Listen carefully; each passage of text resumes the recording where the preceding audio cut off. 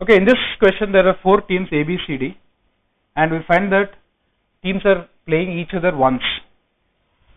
Now, in the first match, there is a team that has plus 0.8 and there is another team that has plus 1, which must imply that there is one team among B and D which has minus 0.8 and there is another team that among B and D which has got minus 1.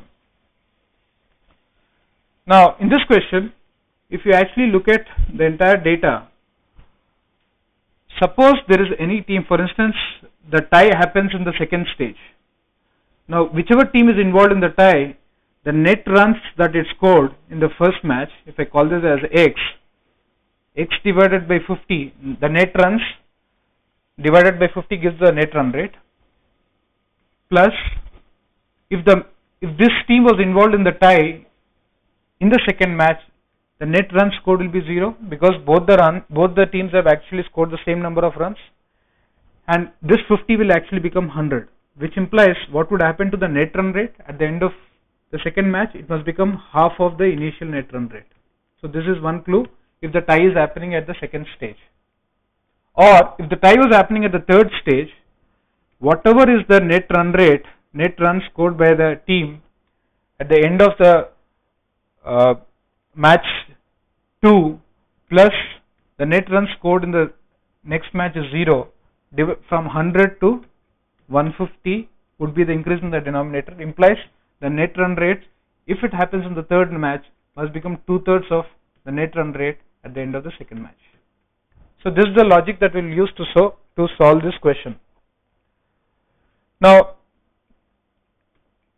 let's look at this data here. A is 0.8,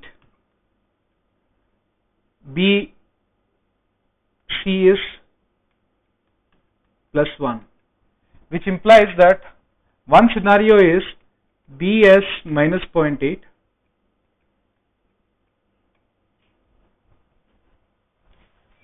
and D as minus 1, in which case that we are talking about the match between AB and CD being the first set of matches, and in the second set of match obviously B must be playing either C or D. Now if B plays D, we find that both their net run rates are becoming half, in which case the possibility is BD is a tie. Now let's see what if B plays C instead of D. Now since its net run rate has moved from minus 0.8 to minus 0.4, the net runs scored by him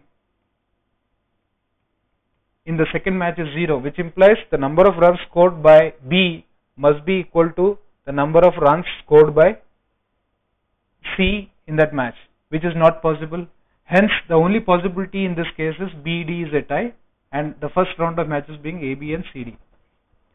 The other option now is if A is equal to plus 0.8, C is equal to plus 1, we have the option of D being minus 0.8 and B being minus 1 rather. Now what would this mean? It would mean that in the subsequent matches, B has moved from minus 1 to minus 0.4. His net runs in the first match was minus 50. That is now becoming minus 40. Implies he must have won by 10 runs. Similarly, if you look at the value of C, C has moved from plus 1 to plus 0.25, which means initially he was 50. His net runs was 50, now it is becoming 25, which must imply that he lost by 25 runs.